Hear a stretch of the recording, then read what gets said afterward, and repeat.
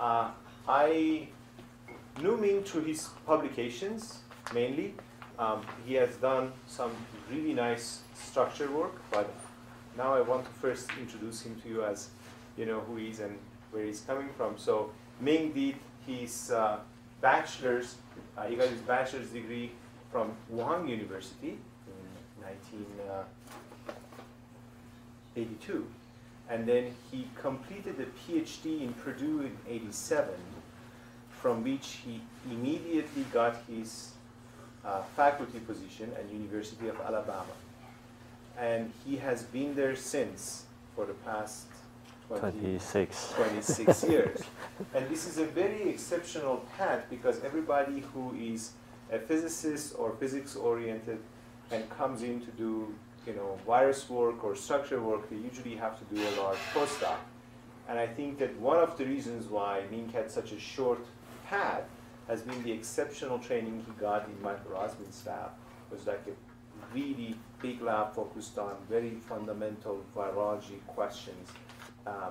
And so when he started his lab, he had a leg up on the competition, and it's very easy to see that through the subsequent papers that came out. So he has done some very fundamental work on the crystal structure and the structures of proteins in influenza, and also on my favorite protein, which is also my favorite too. His favorite virus, vesicular stomatitis virus, VSV. And so it's really great. It has been awesome to have him here and interact and become friends. And the one thing that I noticed that we have in common is that we really think of ourselves as virologists. So he has ended up, I think he's a very quantitative guy. He's a biophysicist. He has all of that. But he's one of the generation of us who is going to rewrite, in a way, virology. So it's very exciting to have you here, Ming, and welcome. Thank you, Thais, for the nice introduction. So I'm going to discuss the details of our work on VSV nucleocapsid. First, let me give you a brief introduction about negative strand RNA viruses. So this large collection of viruses is called negative single-stranded RNA viruses that include 8 different virus families, and there are many important human pathogens that are in this class. For instance, influenza virus, we have heard many risky or dangerous cases of avian influenza infecting humans, or swine influenza get into humans, cause pandemic in 2009. But there are also other important pathogens which are not very well studied, including measles virus. We have a vaccine against measles, but there are now new outbreaks of measles in developing countries as well as in the United States. Respiratory syncytial virus, we don't have an effective vaccine yet and no antivirals.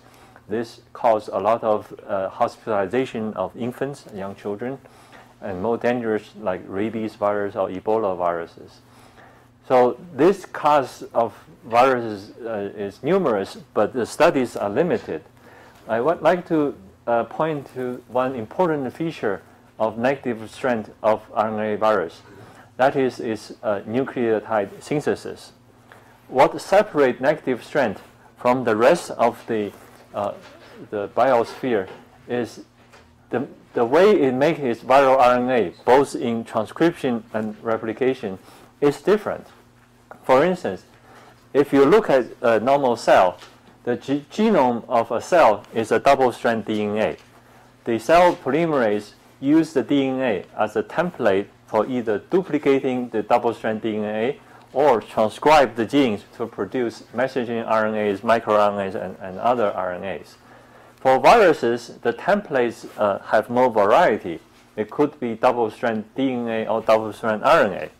And some are positive strand RNA where the genome can be directly used as a messenger RNA for translation. But for negative strand, the template is not the nucleotide itself. It's not the RNA. It is the RNA nucleocapsid complex that is used as a template. if you isolate the RNA genome alone and subject that to the viral polymerase, it doesn't recognize it. It doesn't know that's the template for viral RNA synthesis. So this is one unique feature, separate negative strand viruses from the rest of the biosphere. So that's why we focus on the nuclear capsid. So we use VSV as the prototype to study this large class of viruses. VSV is very simple. It has a linear genome of about 11,000 nucleotides, and it encodes only 5 proteins. The first one is called the nuclear capsid protein, and phosphoprotein matrix, glycoprotein, and L protein. The glycoprotein is a surface protein embedded in the viral envelope on the outside. Underneath the viral membrane envelope is the matrix protein, and inside the matrix protein is the nuclear capsid. That's the protein and RNA genome complex. And inside of this superhelical structure of the nucleic capsid, there are some L and P proteins packaged together, because this is a negative strand RNA virus, so it has to carry its polymerase, which is the L protein, and the phosphoprotein, which is a cofactor of the polymerase. Another, excuse me. They're not randomly distributed anymore. Did I mention random? I didn't. Okay, they are packaged. We are very sensitive to that. I'm sorry. Yeah. All right. They are not random, but they are all over the place. Okay. Anyway, but another feature is this viral particle has a very unique shape. So one end is kind of pointed, and the other end is blunt. So it's called this a bullet-shaped viral particle. So I will explain the reason why the virus takes this shape. This is a cartoon showing the replication cycle of this virus. So outside you have this envelope virion, has glycoprotein on the outside. The glycoprotein recognizes a host receptor protein molecule, is the LDL receptor and family proteins that initiate the internalization of the virus particle through endocytosis mechanism. This endosome will eventually become acidic. That triggers the membrane fusion and release the nucleic capsid and L and P protein.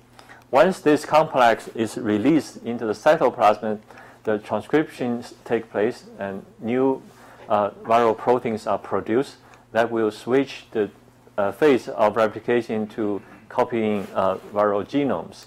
When the proteins and newly synthesized genomes are transported to the cytoplasmic membrane, the virus starts to assemble and bud out from the plasma membrane in these bullet-shaped particles.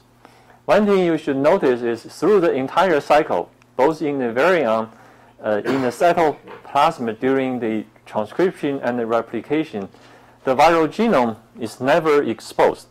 It's always staying inside the nucleic capsid. So this is different from all the other viral replication cycles. So this nucleic capsid really has a unique structure that dictates a unique mechanism of replication. So we produce the recombinant protein in E. coli.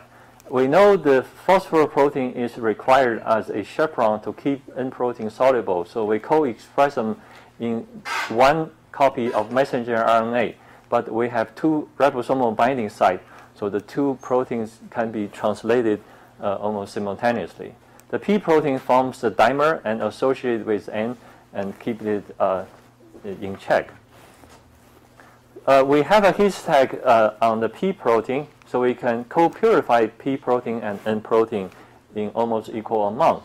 But to our surprise, when we got this complex, we find a single piece of RNA inside, which is 90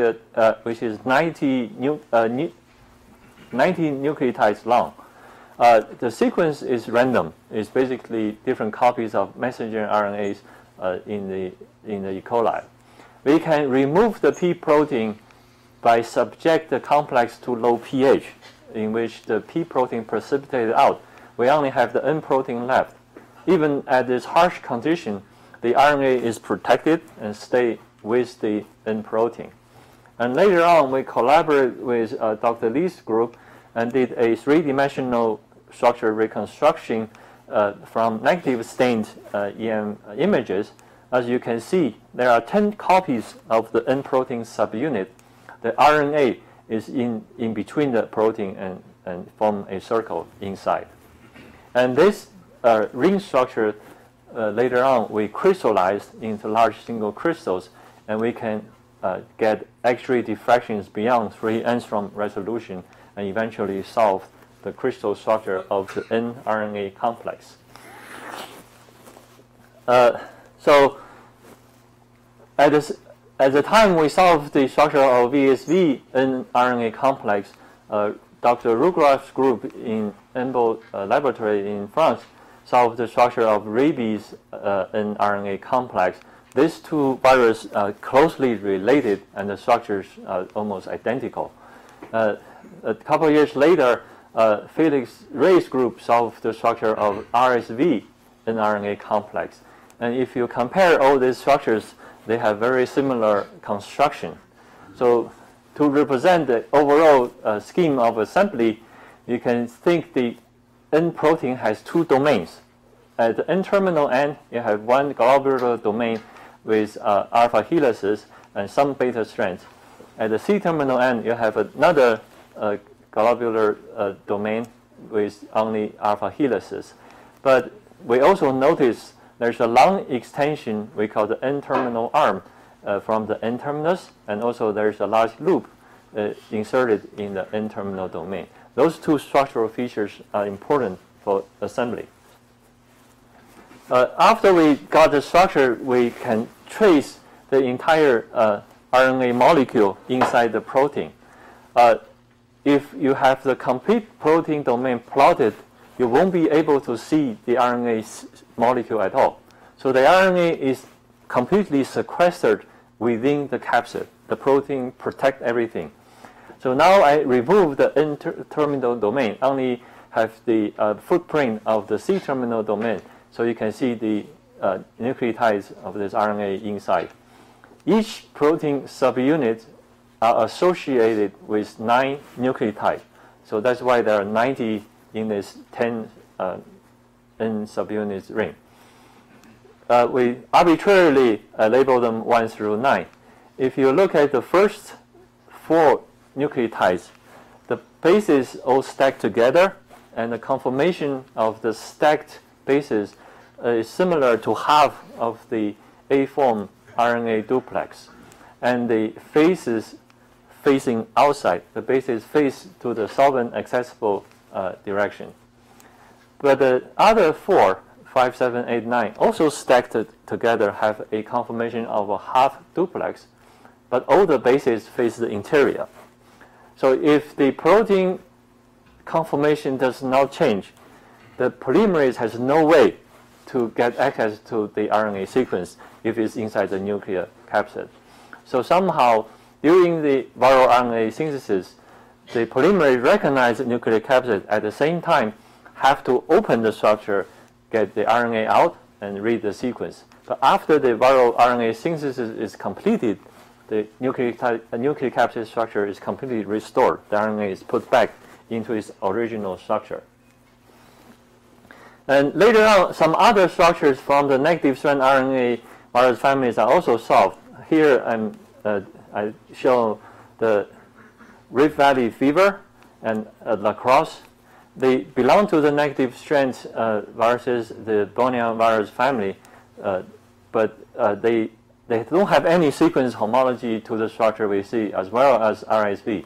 But if you only look at the protein fold, we find some common features among the entire class. So for VSV and RSV, they have this similar fold with a cavity in between the 2 domains. For VSV, it accommodates 9 nucleotides. For RSV, it accommodates 7, and 4 of them face outside and 3 of them face inside. So it's very similar to VSV. For Rift Valley fever, the RNA is not as completely inserted or sequestered by the protein, but all the bases are covered, and four of them stacked together in the middle. And for lacrosse, I believe there were 3 or 4 which are stacked together. But they all have this similar arrangement with 2 domains with a cavity in the middle where the RNA sits. And so these cavities are really not, the binding is not really sequence dependent. They would bind any RNA. Correct. So that was yeah. the purpose of the previous experiments too. So what you guys put down was just regular cellular mRNA. Correct. Yes. Yeah. Yeah. So I did some structural superposition. As you can see, for VSV and RSV, we can almost superimpose the entire structure. They have basically the same fold, same conformation.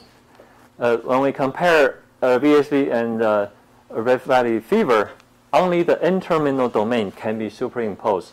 The C-terminal domain now has a completely different conformation, as well as the cross and even between them. So here I draw a cartoon to show the topology of this fold. We call this a 5H plus 3H motif. 5 helices from the N-terminal domain and 3 helices from the C-terminal domain. So we can see the 5 helices throughout these 4 virus families. They are all conserved, have exactly the same topology and the same conformation.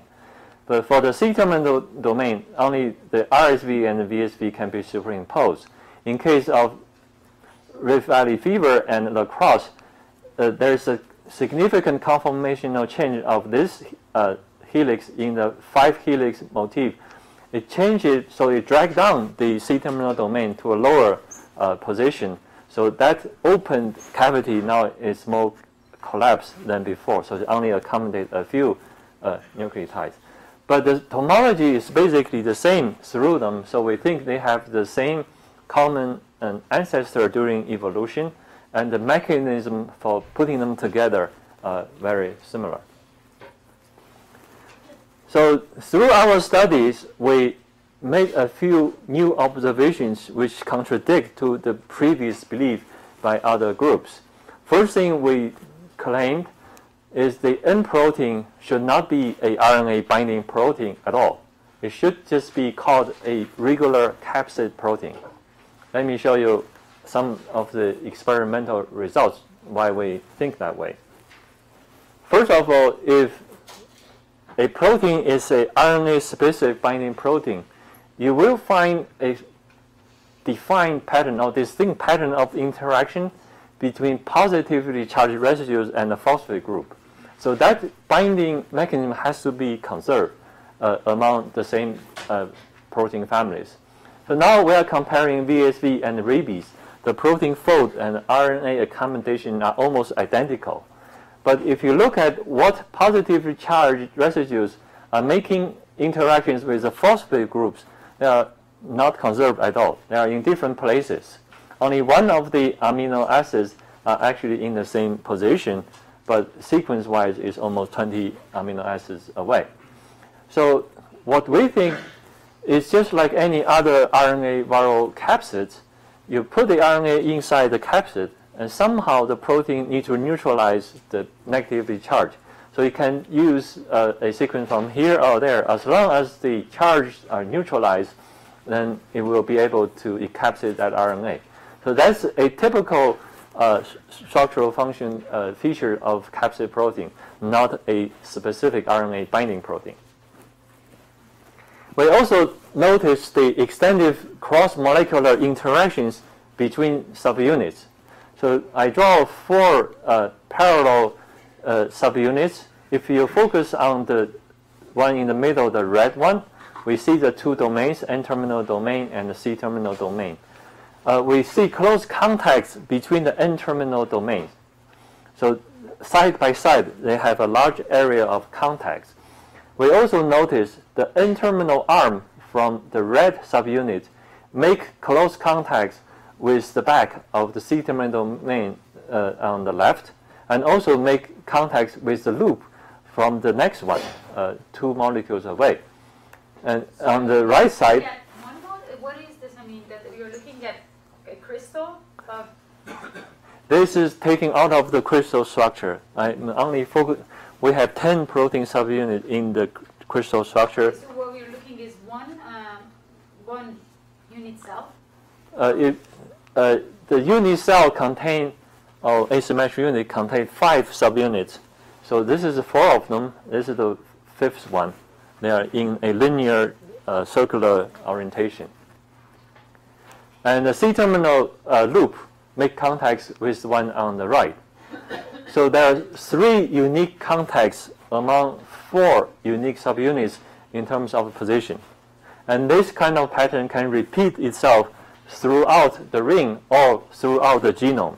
So that's another typical feature of nucleic capsid, viral capsid, where they use repeated pattern of interactions to keep the protein together. So we can think of this nucleic capsid as a capsid, which is like a tube instead of a sphere. It's a tube where the RNA just goes through the center. So to test this hypothesis, we did some mutational studies. First, we deleted N-terminal arm, 22 amino acids. That removed the contact of 1 and 3 on the left. So after we delete the N-terminal arm, we didn't touch anything where the RNA sits. The cavity is intact, nothing changed there. We can isolate a PN protein complex, but it does not form that ring anymore. Also, it has no RNA inside based on this absorption of UV at 290 over 280 nanometers. So this indication, if you don't assemble this complete nucleic capsid, you won't have this RNA inside.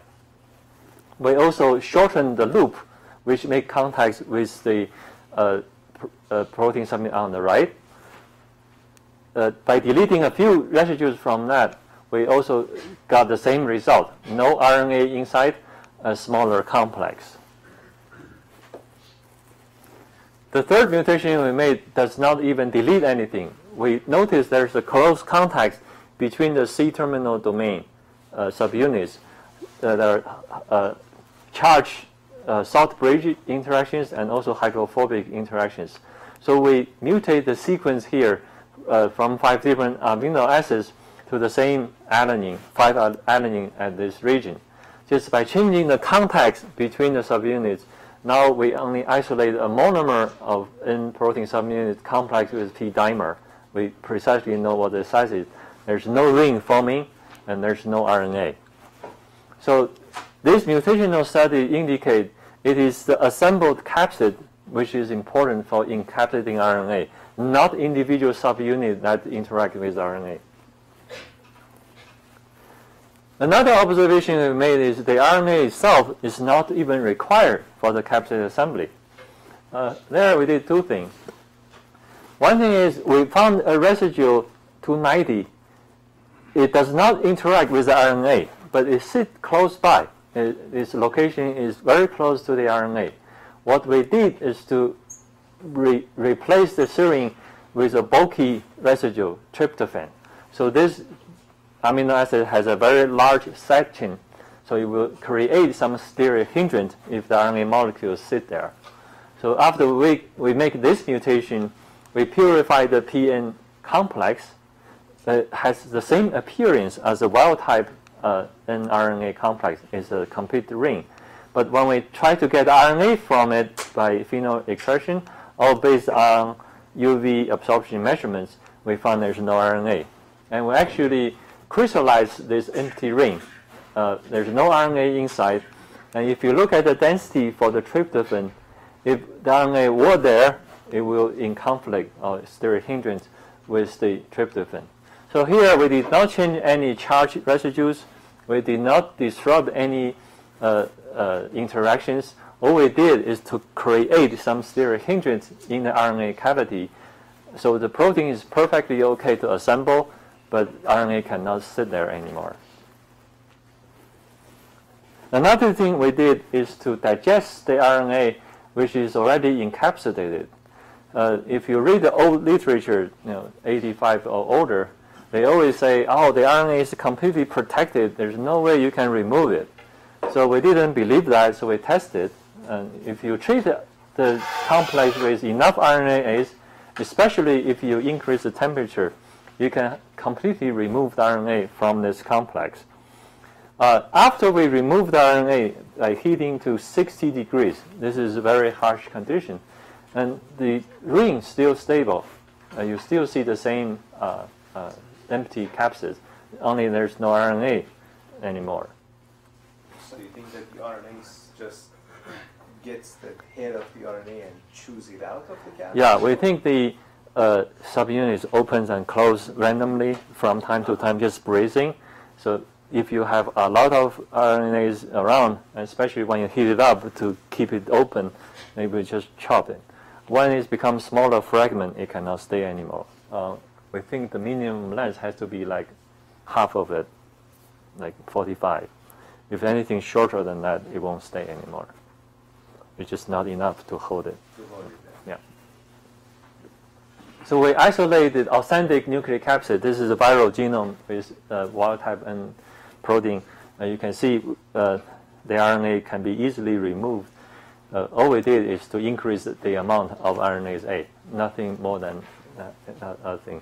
And the appearance of the empty nucleocapsid is identical to the wild type. So again, this is the same as other RNA or DNA viruses. You have empty capsid and you don't need RNA. Yes? So I understand the building block is a ring. But once you put it around a filament of some sort, like RNA, and the interactions are mostly mediated by loops, that gives you quite a lot of flexibility. Is there a chance that when they set, they start developing helical offsets internally? You mean to open it and try to... No, just that instead of a loop, you now have a winding set of filament of monomers. Yeah. In other negative strand viruses, we see that. But in VSV, I probably have better explanation later when we look at the virion structures. It is most stable when you form this 10-member ring. If you try to make it linear or make it spiral, it's not stable. So I think it's just because of stability. And also, Rugra's group did a survey to see what kind of RNAs are present in E. coli. So the average length of RNA, or the bulky part, is about 150 nucleotide. So it's not enough to make two rounds. So that's why we usually see only a single turn. So now I'm going to talk... Nucleation. So for nucleating the ring, you're going to be much better off having the RNA. Yes, definitely. So you nucleate the complex, you have the RNA, and then if you come in and sneakily remove the RNA, the ring stays. The capsid is okay. It's captured. Yeah. But for the 290 tryptophan mutant, where we don't see RNA at all, so the capsid still can assemble. The RNA facilitate assembly, stabilize the complex, the nucleocapsid, but it's not absolutely required. Okay. Excuse me, doctor. Yes. It's the RNase A you purchase, or you buy the RNase A? Do I buy RNase A? Yes. Yeah. Are you sure it's not contaminated with some proteases? Proteases, okay. If you start digesting the N, then you are exposing the RNA, then you are degrading it. But the protein is still here. This is the picture after we remove the RNA. It looks the same as with RNA inside. And if you run a gel, you see the N protein complete. Well, how do you explain in this case when people want to purify the RNA from VSV, they use micrococcal nuclease. Yeah. And the mRNA is stable. You leave it on the bench for days and there is no degradation till you start treating with protease like protease K. Yeah. Digest the N and Yeah. then you purify your. Yeah. So how you can help me understand that? Yeah. It depends on temperature and the amount. I think, if you reduce the amount of RNase A, you treat it 1 hour, you don't see digestion. But all the unprotected RNAs are completely digested. So I think even for micrococcal nuclease, if you add 100 times more and heat it up to 60 degrees, you will be able to digest the RNA. Because you basically open up the thing make the RNA exposed. So it has some protection. I don't say, it really depends on the flexibility of the N protein. If it's closed, of course, it's protected. But we cannot think a protein structure as a steady structure. It's actually open, close, open, and close. Just depends on how often and how long it stays closed. Excuse me? Yes. Will it be denatured at 65 degrees, like for longer time incubation? I'm sorry. Yeah. The DNA itself be denatured under 65 degrees. 65. We didn't try 65. We tried 60. Oh, yes. Yeah, it's not denatured because it has this ring structure, so it kind of stabilizes the protein. Not the M protein in the RNA itself. It's, Maybe the protein is like heat resistant, so it can remain in. no, if you have monomers of N, it's not heat resistant. Only when it forms this ring. Yeah. But after you incubate under 60 degrees, you mean the RNA, they are gone. No, you mean without RNA's digestion? Is that what you're saying? Yeah, it's still there. If you simply heat it up, it can be restored. It will, when you cool it down, it will go back to what it is. You have to heat it up and digest it with RNase.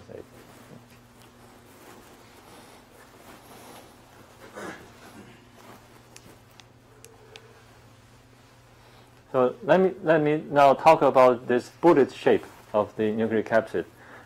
What we think here is the matrix protein played the major role organizing this shape.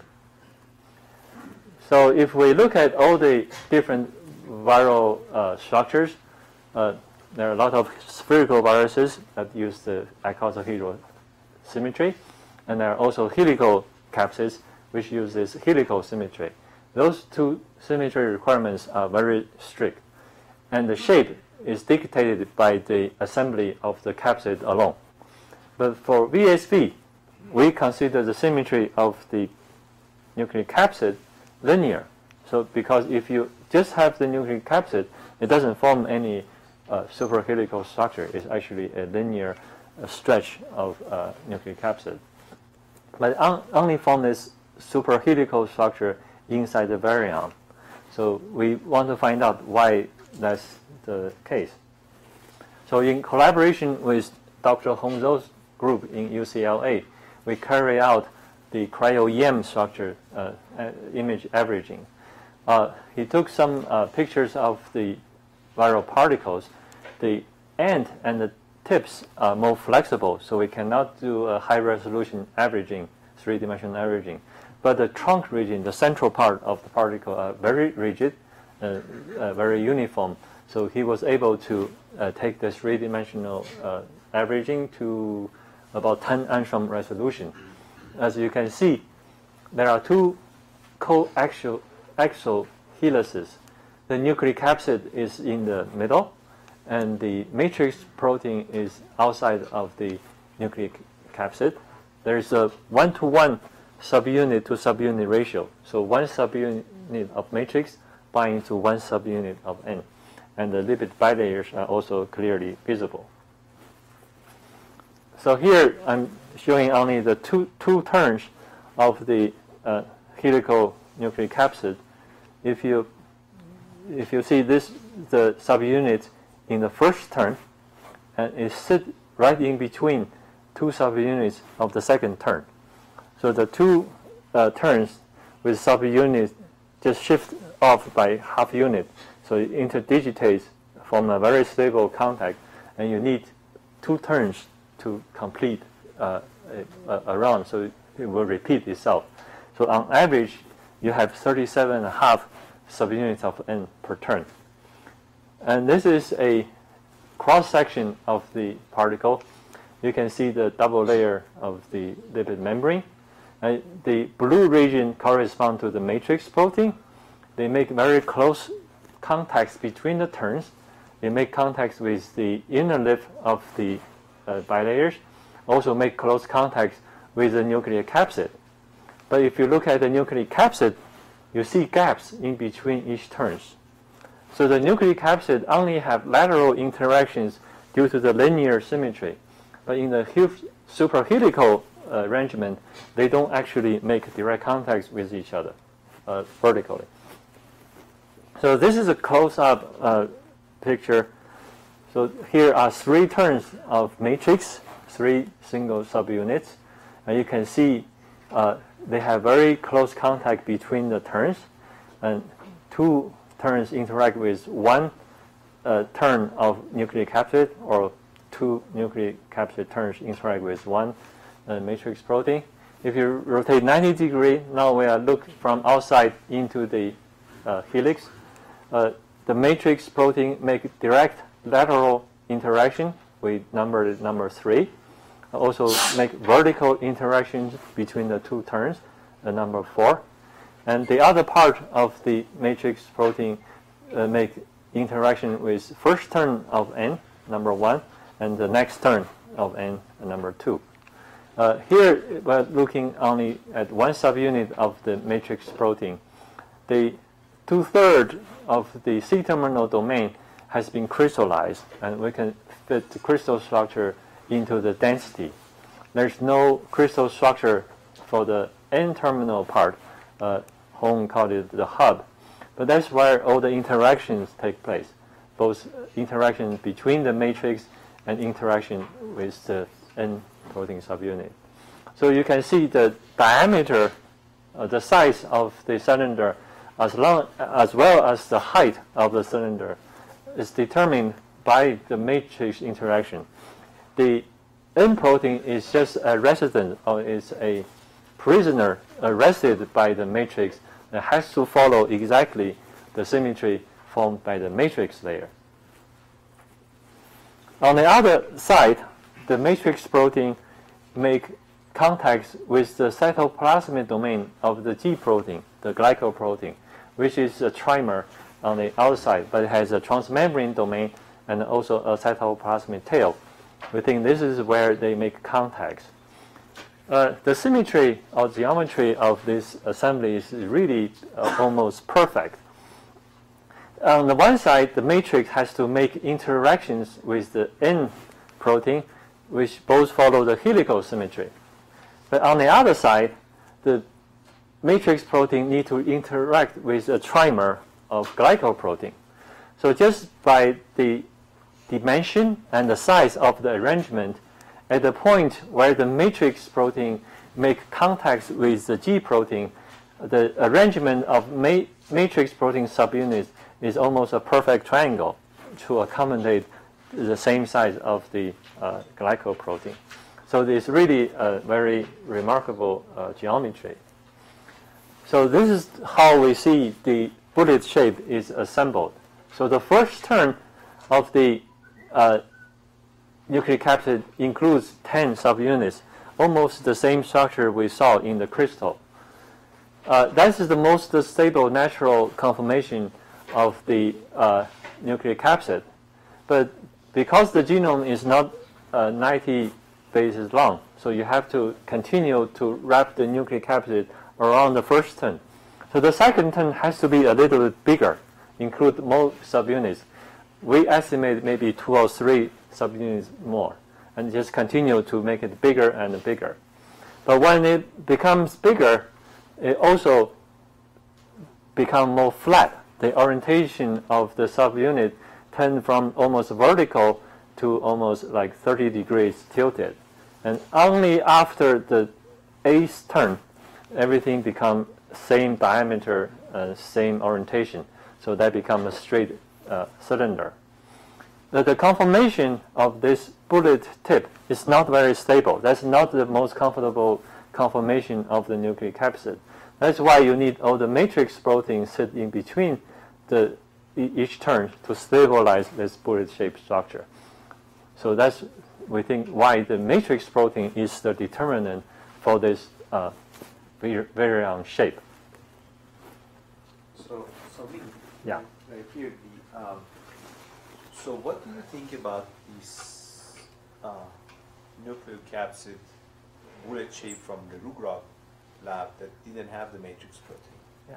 So if the N proteins clearly have a gap, as you're showing in the structure, So how can you form a complete bullet just by reducing salt content? Right. I think that's what they did. No, they just Right. exchanged salt. In the isolated nucleocapsid, the end protein terms have close contact. So it's not the same geometry as was in the virion. So the gap is smaller. I don't remember how many subunits per turn. It's not the same as what we see here. And they also have to lower the pH really low. I think it's close to pH 4 to see this structure. So at low pH, the nucleocapsid has a propensity to form this bullet shape, simply because every time you put a turn on it, you may have to make it bigger until it becomes straight. But at physiological conditions, it's not stable. So it has to get the matrix protein in. But when matrix protein come in, the geometry is determined by the matrix, not by the nucleocapsid. But without it, an artificial bullet can be assembled, but it's not exactly the same size. Has the overall shape similar, but not the same size.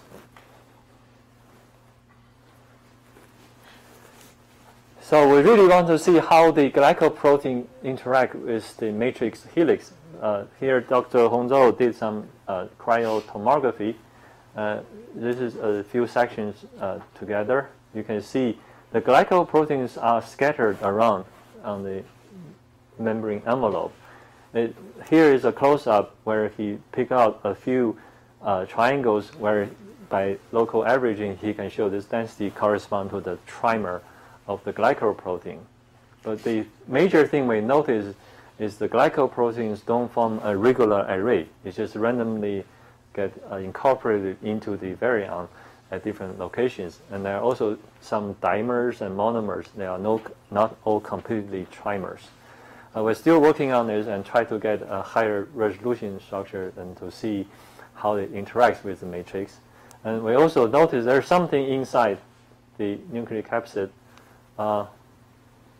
We don't know exactly what they are.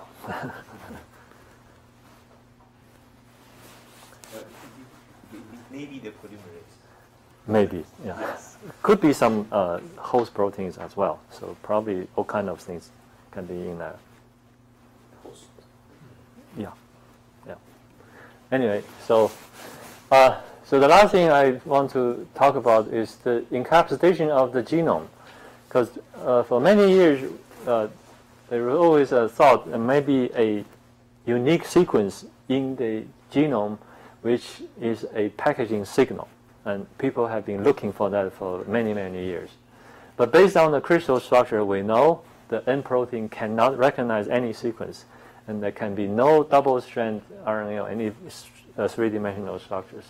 So why the genome is specifically encapsulated by the viral N protein? So here is our hypothesis. We don't have all the evidence, but we think there is some good thing suggests this model may be correct. So the genome is completely sequestered in the nucleocapsid. The P protein, which is the dimer, can recognize the nucleocapsid and bring the polymerase to the site.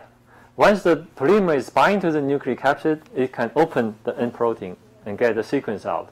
And recognize the sequence, it will initiate replication. As soon as enough RNA stick out, the new N protein will come in and encapsulate this newly synthesized viral genome. And this process is active. The N protein goes there, grab the newly synthesized RNA very quickly. So that's why we think the N protein is mostly used to encapsulate genome RNA instead of sitting around to encapsulate other RNA. If you don't have replication going on, the N protein will grab any RNA available. But when the replication takes place, there is an active process to bring the N protein to the replication site. So now let me briefly talk about the P protein. The P protein in this virus family, they all have different shape, different lengths. But they basically have three domains. One domain at the C-terminal end, which recognizes the nucleocapsid as template. There's a oligomerization domain in the middle, and the N domain acts as a chaperone to keep the N protein RNA free. So VSVP is probably the smallest one. So we first solve a crystal structure where we see how the C-terminal domain of P recognizes a nucleocapsid. Here we have 3 protein subunits lined up in the genome or in the nucleocapsid in a parallel fashion, and the C-terminal domain of P sits in between, right in between 2 subunits. So this is the close-up of that binding site. Majority of the amino acids are contributed by one N subunit, but to complete the binding site, you need another one. So you need a neighboring N protein subunit. So only when these two come together, you form this high affinity binding site for the C-terminal domain of P. That's why the P can recognize the nucleocapsid, use it as a template. And the orientation of this domain is perfect for lining up the L protein around here. And here is where the RNA genome sits. So this is geometry is consistent with its function. We also solved the crystal structure of the oligomerization domain. It's the second domain next to the C-terminal domain. It's a very stable dimer, involves some domain swap. So we have beta sheets on one side and the other. It's a perfectly symmetrical, a twofold relationship between the two. And we have a central helix right here. So this dimer is really stable. And P protein has been shown by other groups as well, function as a dimer in all the processes. But in the crystal structures, we also notice a super interaction between 2 dimers. So the beta sheets of one make a continuous extension with the beta sheets of the other. And there are 4 hydrogen bonds between these 2. And this is a pretty stable interaction as well. So we try to infer some information from this. We think this is probably what's happening. So this represents the template with the N protein subunits protecting the genome. And this is the newly synthesized viral RNA. The polymerase L is represented with this green shape. It has probably one P dimer associated with it very tightly. And this will move along with the polymerase when it reads through from 3' end to the 5' end. But we also have other P protein dimers which act as chaperone, which bind to the free N protein subunit, then transport that to the site of replication. Through that dimer-dimer interaction, it can place the N protein in the right location and ready to encapsulate any RNA just newly produced. Once the N protein subunit is incorporated into the growing nucleocapsid, the P protein of this P protein dimer is released and go back and continue to bring more and more N subunit to the site. So this process is very efficient and shuffle all the N protein subunit to the site of replication, so you see new genomes is encapsulated. So for future directions, we want to understand how the nucleocapsid can have some function during viral RNA synthesis. One thing interesting to us is how the polymerase recognizes the sequence inside the nucleocapsid, because it has to use as a promoter for transcription or recognize the 3' end for replication. Dr. Benedict's group from Cleveland Clinic Foundation, he had this hypothesis. So at the beginning, you only have L protein and P protein brought in by the virion, and also it can probably bring some host proteins with it, and that serves as so-called a transcriptase. And this complex can recognize a unique sequence at the gene junction in front of N gene and use that as the promoter for transcription. Later on, when you have more N protein, which form complex with P, and now you have a different complex which bind to the nucleocapsid. At this time, it will only start RNA synthesis from the 3' end. It doesn't cap, it doesn't make any, does not stop at any gene junction. So the conformational switch is probably brought in by additional N protein. So we want to test this hypothesis and also try to see if the nucleic capsid has some contribution to this recognition. So as I mentioned before, we can remove the RNA from the ring to generate empty rings. And at this stage, we will be able to put any RNA sequence in this ring as we wish. The first gene junction in front of N has 7 U, we call the poly-U tag, in front of the promoter. And the promoter usually have a conserved GA sequence followed by some other sequences. So how the polymerase recognize this sequence hidden inside the nucleic capsid? That's what we try to understand. We test our method to see if we can put any specific sequence back in. We first use some poly A, poly U, poly G, and poly C. What we find out is the RNA stacking, the packing inside the cavity is not the same for different sequences. So for poly A, it forms a very rigid structure, very stable. If you have poly U, it's very flexible. You don't see a lot of structure density inside. So we think probably sequence dependent. When some sequence in one particular region, that region will become more flexible, and some sequence in other region may become more rigid, especially if you have a weak spot followed by a hard spot, then you're probably making a break somewhere for the polymerase to recognize. So we have some indirect evidence from our collaborator, Gail Ward's lab. Based on our crystal structure, she made a bunch of mutations. One of the mutations at position 347, where the P and N interacts. In this mutant, what she found out is the replication is roughly the same, a little bit lower, but not much. However, the transcription level increased dramatically. Moreover, they actually see a lot of read-throughs between the first gene and the second gene. In another word, the termination in this particular mutant is not very efficient. And she continued to passage the virus several rounds. So after passage 5 and 8, you can see at this junction, instead of have 7 U, now it has 8 U. So basically, we think make the spot even softer. So that increase the efficiency of termination. So as you can see, the structural changes or interactions in N influence efficiency of transcription.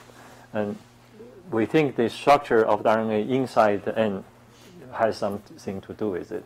We will continue along this line to look at the structure of L and how it interacts with the sequence and the nucleic capsid. So with that, I'd like to thank all the people who work in my lab and my collaborators, Gail Ward's lab in University of Virginia. Hongzhou did all the cryo-EM from UCLA and some other work I didn't mention. Thank you.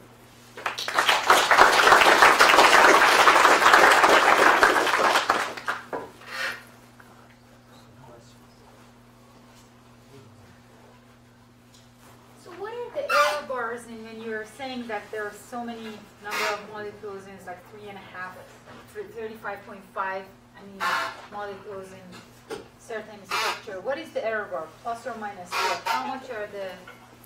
But in this particular structure, there are no errors. We know exactly how many molecules in the structure. But there are different virus particles. Some has 39.5, some may have 38.5. But those are minorities. Majority of the particles had precisely 37.5 subunit per turn. So, why in average so many more P's and L's are packaged in the virion? Yeah. Okay. So if you just need 2 of them and a couple of more, in average at least, from what's standing now, it's 400 P's and 50 L's. So. Right. I think there's a paper from Isaac Panak's group where he looked at how P protein helps the transportation of the newly formed nucleic capsid from the site of replication to plasma membrane. So there's an active transportation through microtubule, and P protein seems to play a role in that transportation. So P not only bring L on, also help to propel the nucleocapsid to the site. You think that those P's are just going to stay on the template and get packaged into Right. the virus. Right. So in your opinion, based on your stuff, there's going to be some P's that are going to be associated with the L, and there are going to be some P's that are just going to be there. Yeah, that's my guess. I have no proof. Yeah, but that's my guess. Because if you look at number of protein molecules just in the infected cells, just the number, you have a lot more P around. Yes. Yeah. Yes. Yes, Michael? I'm just curious, what is the evolutionary advantage to having such a thermally stable structure for that ring? The ring is artifact. I think the ring is artificial. The nucleocapsid, when it's linear, is much less stable compared to the ring. So you don't really see the ring in the virus replication cycle. The nucleocapsid is more stable than others. That's true. But evolutionary advantage, I really don't know. They infect cows. Maybe the animal's too big or something. Maybe it's the environment. Maybe it has to go to the harsh environment. Ready for global warming. Yeah, right. So as long as we're speaking about evolution, you have several viruses that have similar structure. Is Yes. there any suggestion that they evolved from some common ancestor? Is there any way of addressing that question? Yeah, it's all based on sequence and structural comparisons, and you can trace back to probably a common ancestor. Has that been done in this family? Yeah, the analysis has been done based on sequence and structure, but I don't think we have found one which represents the ancestor. Yeah. So when you are talking about the encapsidation happening at the replication site, you mean when the RNA accumulate to a certain level, they can bring the nuclear capsid protein at the replication site, which means there are accumulations of naked RNA template. Yes. No. There's no naked RNA. It's only messenger RNA and viral proteins. As soon as the genes is copied instead of transcribed, then the N protein will encapsulate that. So you mean once the replication starts, the N protein? You have to have enough N protein to start, even.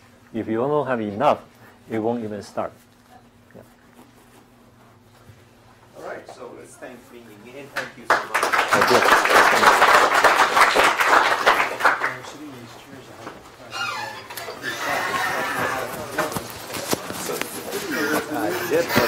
Jeff Hodges, who is the first author on the polymerase paper. We submitted the polymerase, it's out now. No, I just was in there yesterday to talk to Adam.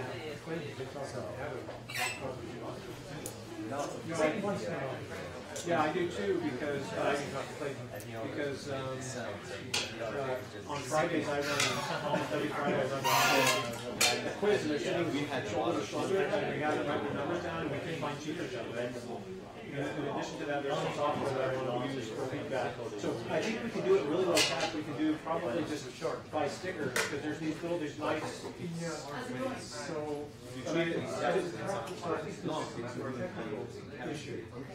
So the stickers are easy to come off. So imagine you have the ring.